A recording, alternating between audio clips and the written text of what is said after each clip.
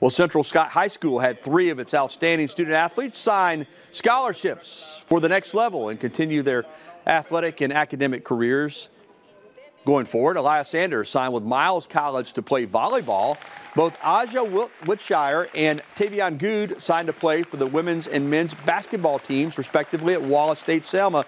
All these athletes were outstanding. The athletes expressed their excitement to get started and how their hard work has paid off into the form of a scholarship. Wiltshire told us what the opportunity means to her.